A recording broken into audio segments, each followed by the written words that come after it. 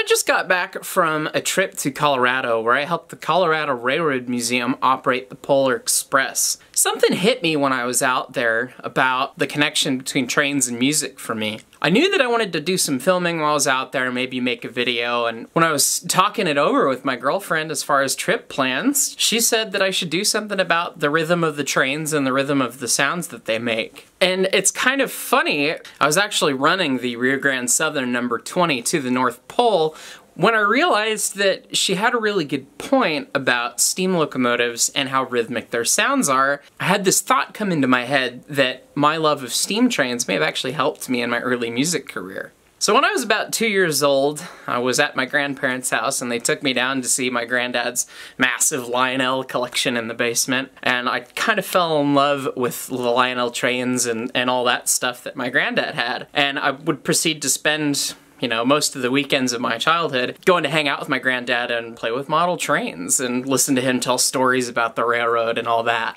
And one of the interesting things about my granddad is that he was actually the inventor of the first sound system for model trains. He was actually the first guy to take little model trains like these guys and put speakers in them and send messages through the rail to the locomotives and make them make sounds on the fly.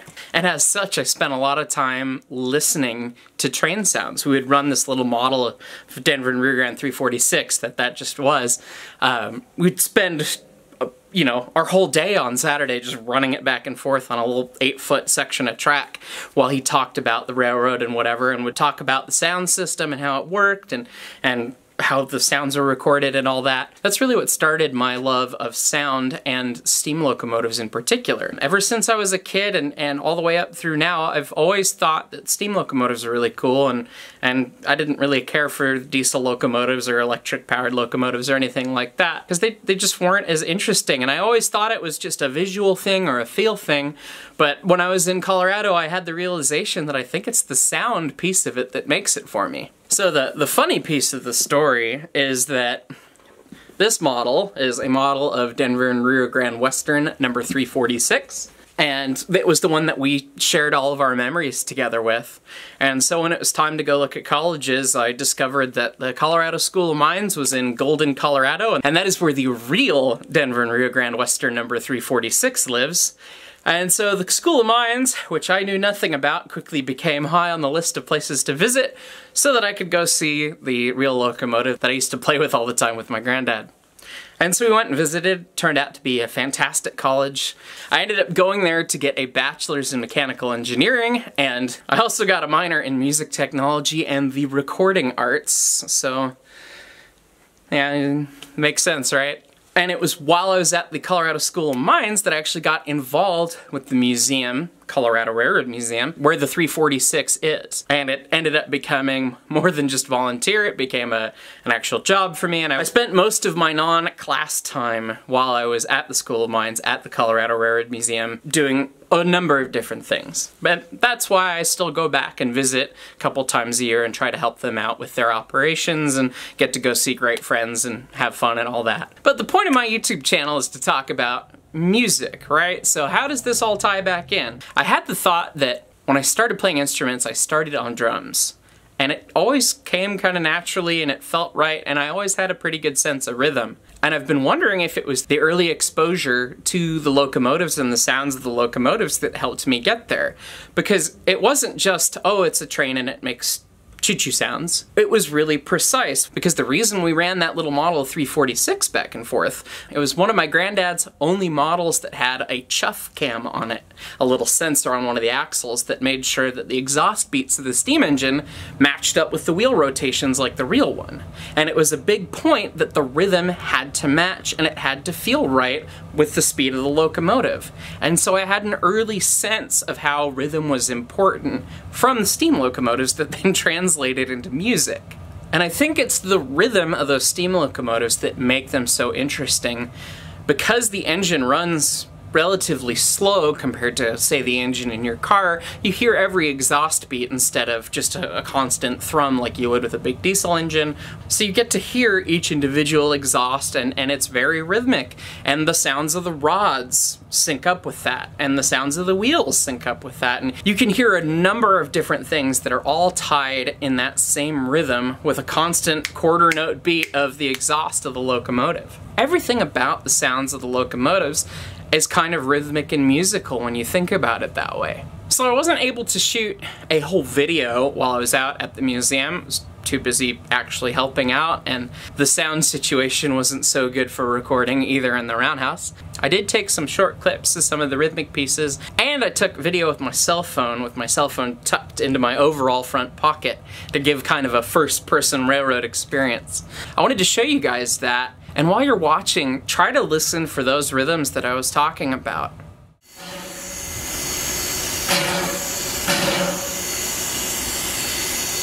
Alright,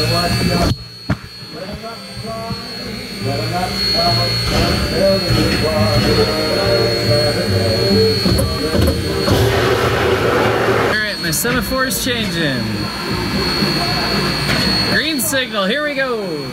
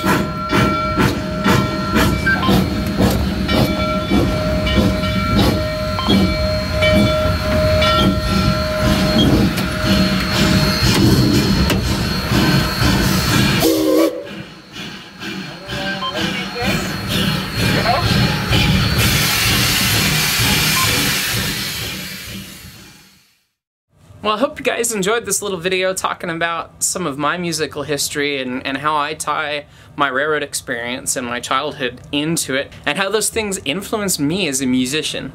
As always, give the video a like, give the channel a subscribe, and we'll see you next time.